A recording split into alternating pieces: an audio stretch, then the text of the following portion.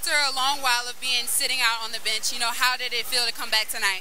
I was actually motivated. I wanted to come through and give my team everything I had. You know what I'm saying? Leadership, diving on the floor, getting 50-50 balls, whatever it took to get the W. You know what I'm saying? So.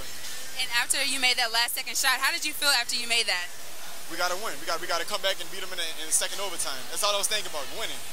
So what's going to be the game plan for tomorrow? Guarding, rebounding, and getting stops. Our offense is going to come. Thank you. All right.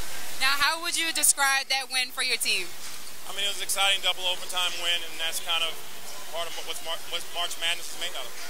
Now, after Lucas was sitting out for a while, what did you think of his play coming in tonight? I thought he did a really good job. Our trainer, Mark, has spent a lot of time with him getting him back healthy. He had one day of practice with contact, and he came out and did a good job. I think it was just resilience, and he refused to lose.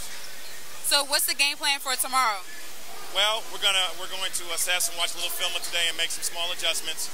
But this is a game. Honestly, everybody asks, okay, what did we change? Honestly, we just let go. We let go and let God. So this is all about that. Great. Thank you. Thank you.